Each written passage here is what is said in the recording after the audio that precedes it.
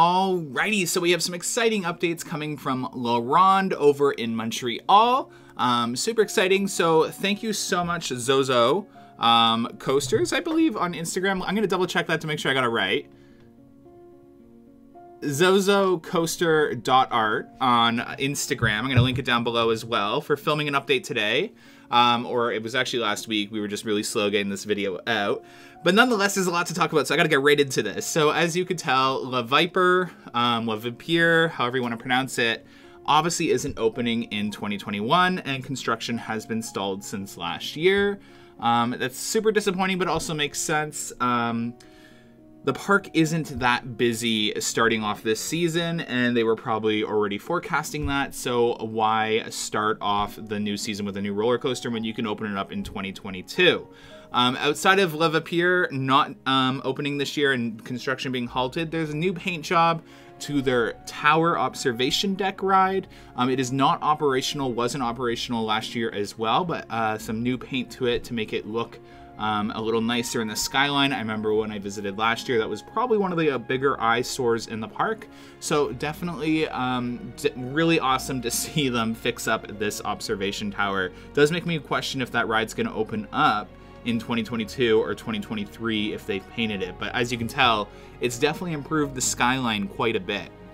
So if you're not picking up on it, Ronde seems to be going under a facelift. There's a lot of new signage, new shops under construction. Areas are closed off this season, so this area was open last year in 2020. So it's a little weird that it's not open this year. Don't know what they're going to do in there. I know the park's revitalizing some things. We were sent some documents on some things they're working on, but I can't post those in this video. But nonetheless, we're going to go over everything that you can see with your eyes right now. And again, Ronde's got a pretty exciting future in terms of visual upgrades. So definitely super excited to see what Six Flags does with this park moving forward. The transport ride is clearly not operational. The toboggan, almost like a, I don't know what you would call it, but the toboggan ride there, it's like similar to the Fly at Canada's Wonderland. It is got a slight kind of like theming package, I guess, on its entrance and exit and around it. Not too much, but it got a little enhancements in terms of some signage. But Le Monstre is still not open as well. So this ride has been going under some maintenance. But the weird thing is, from what I can understand, there isn't much going on the ride. So there's a lot of rumors internally at the park that this could be one of the next RMCs in the chain. That will be super interesting. I don't personally have any confirmation of this, but I am hearing from people that work at the park that this is up for a possible RMC conversion down the road. And maybe that's why work on it has slightly slowed down or been non-existent. The ride has been closed for, I think, again, feel free to yell at me in the comments down below, 3 seasons now, including COVID. But nonetheless, the ride has remained operational, I guess I would say.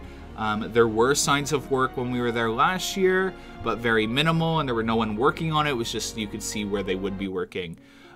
So this is super cool. You can now get videos on, I believe they call this one Goliath. Yes, Goliath. It's slipping my mind. I haven't been on to a theme park in a while. So you can now get cool videos on Goliath, and it's for purchase, and it actually looks pretty cool. They have, I believe, a shot at the drop, shot going on the lift hill, one on the brake run, and I believe somewhere else. I'm not quite sure. They have rethemed their pirate ship. It looks really awesome. Super impressed with this retheming job. Definitely love the colors they chose, and then that beautiful map signage they have off to the left there. So this is definitely one of the prime things for 2021, in my opinion. It looks beautiful, and I can't wait to see what they're going to do with the rest of the park. If they keep going down this road, I would love this blue brickwork to disappear as well.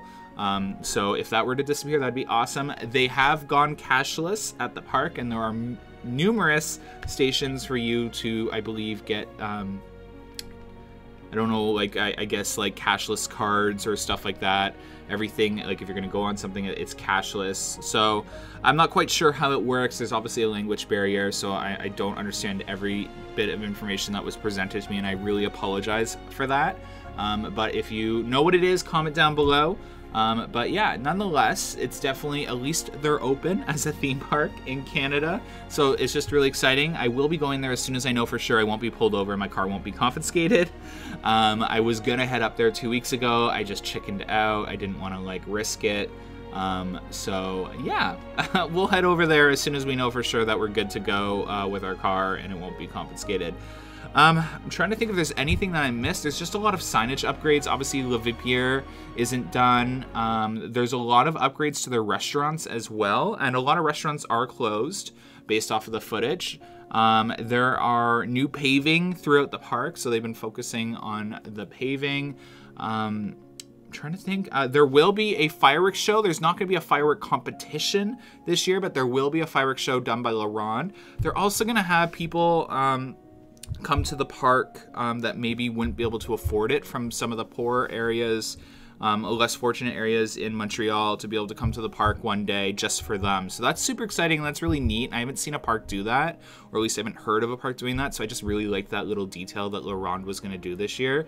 And I definitely think that deserves some attention. I'm trying to think if there was any other information that was presented to me from the park. They are going to have an overnight day, which I really want to try and get to. I believe there's an overnight day that they're going to host, so I really want to try and get to that. There's an influencer day coming up at Ronde. I believe in the next couple months, there's an influencer day where they'll be the only ones in the park. I'm making sure I didn't leave anything out. As you can tell, a lot of places closed. The park hasn't been busy, unfortunately. It hasn't been as crazy as I thought it would be. Again, I expect Canada's Wonderland to be absolutely insane. I think that's pretty much it. It's just a bunch of restaurant upgrades, a lot of signage upgrades. I think I don't have it all in this video, but just lots of upgrades over the park, and that's going to continue into 2022 as well. So definitely super excited to see what goes on there. Hopefully you enjoyed this quick update on Ronde and all the things new for 2021. Thanks so much for watching, guys. Have a good one. Bye.